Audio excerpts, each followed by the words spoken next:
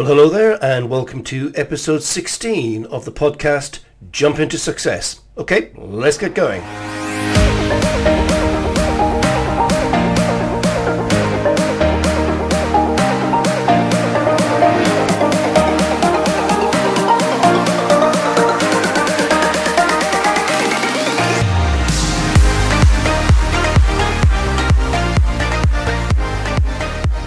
Alrighty, here we are, episode 16, and welcome to the podcast.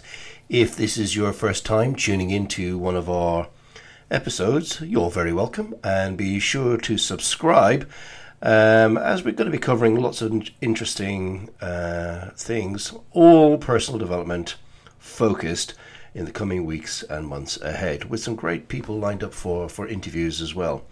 So no interview today, it's just myself, and I was wondering what we would be discussing today, and I was watching something on the BBC actually around three great thinkers of the ancient world and their philosophical contribution to the modern world. And I thought, well, that's interesting because one of the things I often talk about, and in fact I was talking a little bit about it this past weekend, on the start of our NLP practitioner and coach certification program, because I'm a great one for encouraging our students and indeed my coaching clients to do just that, to develop their own philosophy. And I kind of term it, a personal philosophy for success. And I guess for centuries, philosophers, thought leaders and educators kind of explore the questions that shape our experience. Who are we? Where are we going? What's important? But one of those key things, and I think sometimes it gets forgotten in the modern world, is, asking yourself those kind of questions. What do I really believe about myself and the option of a better tomorrow? And I guess it just is that underpinning idea, what do I really believe? And I think it's Socrates said the unexamined life is not worth living. Not that we want to become, too inward and self-analysis or become obsessed by that idea, but I think a little bit of stopping and starting to reflect on where we're going, what's important to us, what do we really want out of life, what contribution are we bringing to the table, is probably going to add a lot of value to our experience. So in this episode I thought I would just touch on the thing that I talk about a lot in our training programs, is this notion, of developing a personal philosophy for success. So I guess the starting point here is, you ask some questions of yourself. Who are you? And I think it is, or who am I, if you're asking yourself, who am I really? And I think it was on the temple of Apollo back in the ancient world. There was the inscription over the temple, "Know thyself and you shall be free." And there's something about understanding who we are, having that sense of awareness of what's important to us, where we want to go in life, that really does kind of empower you in a certain way. So, understanding yourself really, we would say, is the cornerstone of probably of all personal development, really beginning to know who you are and developing the self in ways that you feel are important. Then other sort of questions that come up in sort of 101, I suppose, philosophy is, how do I live a good life? Or what's the real meaning of success? Or how can I truly create a fulfilling or maybe even happy life? These are the kind of questions that you might want to consider if you are thinking, right, I'm going to really think about developing my personal philosophy for success. So what does success even mean? It's, in NLP we would say success is a nominalization. It's not something you can pick up and put in a wheelbarrow like you can a shovel or, I don't know, any other thing that exists in the real world. Excuse me. Excuse me coughing all the time. It's just this cough that I've had for weeks now. Kind of a cold. Every time I think it goes away, it creeps on back. So do excuse my coughing. So success is a nominalization. So it means different things to different people. So I guess I would encourage you to think, what does success really mean to you? Are you successful now? How do you measure it? If you wanted to be more successful in the future, how would you measure that? And indeed, in that measurement, what would that do for you specifically? And is that success tied to having a more fulfilling and a happy life? Only you would know the answer to these kind of things, but we would encourage you, I suppose, to think about those. Now, one of the things I think are really, really useful, or one of the sort of ideas and conceptual sort of notions that I think are a useful idea when thinking about setting yourself the task of developing a personal philosophy for success, is using the presuppositions of NLP. So those of you who don't know, NLP's got this set of statements, or I guess really they're more like, you might call beliefs that you might want to take on, that can be very, very useful when thinking about developing a personal belief system or a philosophy for success. So I'm just going to pick out a few as an example of what I'm talking about. So let's start off with one that really helped me change my life. And that is that there's no such thing as failure. There is only feedback. There's no such thing as failure. There is only feedback. Now, when you first hear that, you think, well, hang on a second, of course there's failure. But so we're not saying that things don't go wrong and don't work out as planned. Of course they're going to. That's called life. However, what we're really talking about is our attitude towards it. Do we go, oh, it's happened again, I knew this would go wrong, I'm a failure, and start beating ourselves up? Or have we got the growth mindset?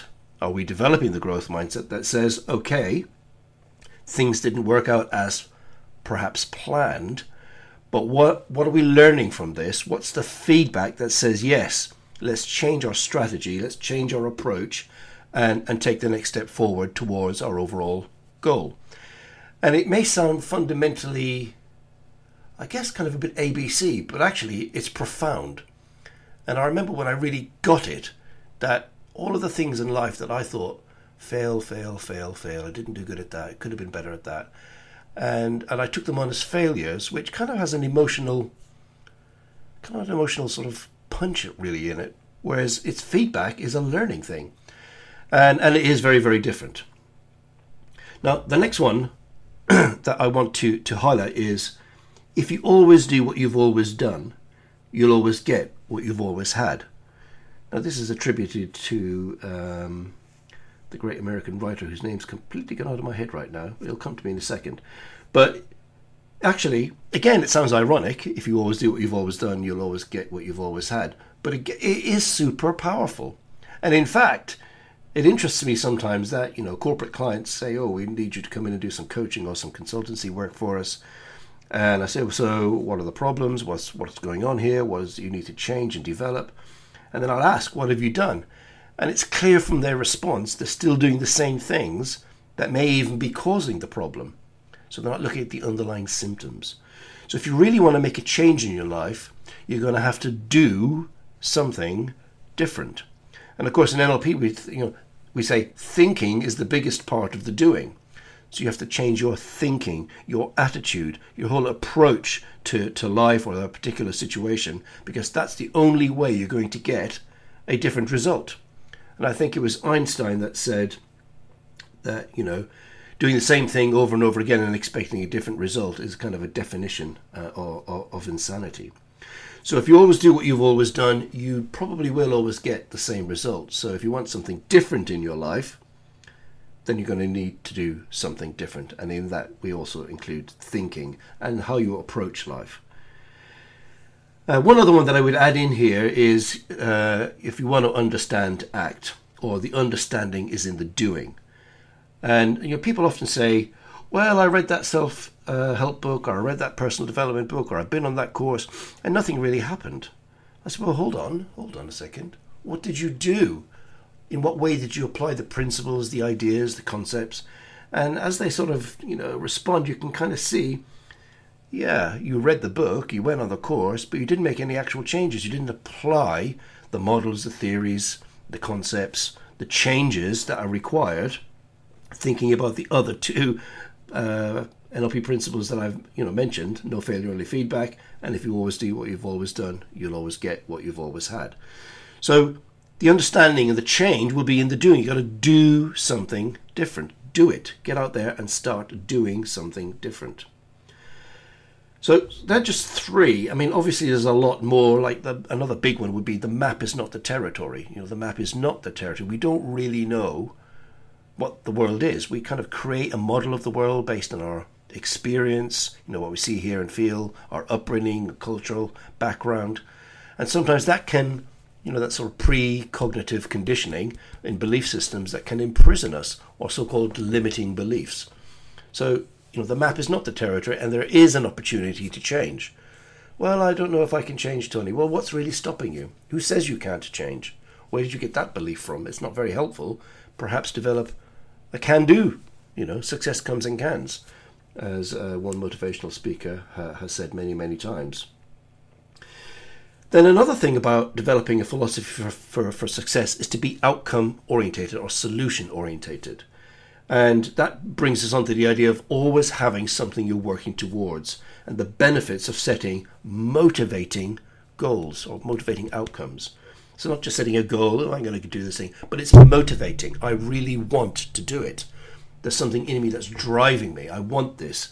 And I'm very clear about, for what reason. In coaching, we ask questions of our clients.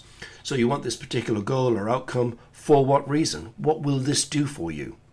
And really what we're trying to figure out here is, what's the goal beyond the goal? What do you really want out of this change process, out of this effort you're putting in to do something different? Now, the thing about setting goals is, A, they're motivating and they give us something to focus on. And also, they get us away from the TV. That's the first thing. They get us away from the computer screen, out into the universe. They give us clarity of purpose. I have something to really focus on. Motivation, commitment. Tell other people I'm going to do this. So you've got accountability partners. Think about, how am I going to use my time, rather than endlessly watching TV. Most of it is not very good, quite frankly, or spending endless time on social media, which is definitely not a good thing to do. I'm going to focus on my goal and be clear about what you're doing it for what reason, this outcome. This is going to benefit me, my family, my team, my business in very specific ways, which is why we'll say, write them down, write your goals down and what they're going to do for you. And then another thing I think helps us around developing this notion of a personal philosophy for success is, discounting the negative things in your past. So thinking, that happened, so what have I learned from that? But not letting that past drag us down. I think as Covey said, live out of your imagination, not your history.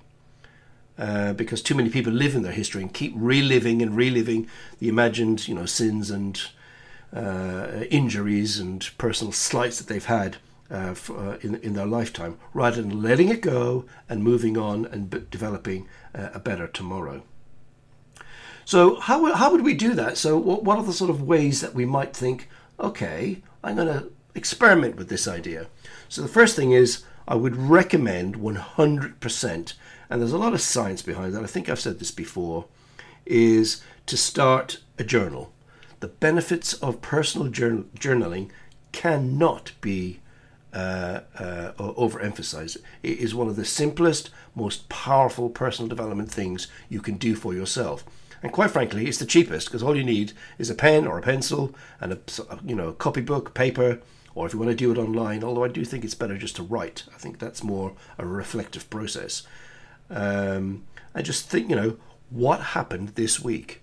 Maybe on a Sunday afternoon, take some time, or a Saturday, whatever day is good for you, Friday, whatever day is good for you. But I think at least once a week, what's happened this week? Let me just take a moment and think, what happened? What was interesting? What challenges did I have? What key learnings did I really notice? What did somebody say that really struck me as, wow, that's quite interesting? Or did I see something that made me think, crikey, that's really useful, or that's thought-provoking? Or what did I actually spend a lot of my time on, and what value did I get from that? Because that could start the edit process about taking things out that are not necessarily conducive to personal and professional growth.